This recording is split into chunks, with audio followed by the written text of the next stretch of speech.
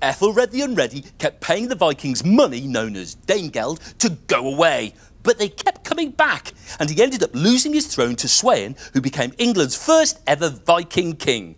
So Ethelred was not so much the unready as the unimaginably stupid. It's true. Ethelred the Unready kept paying the Vikings money known as Danegeld to go away.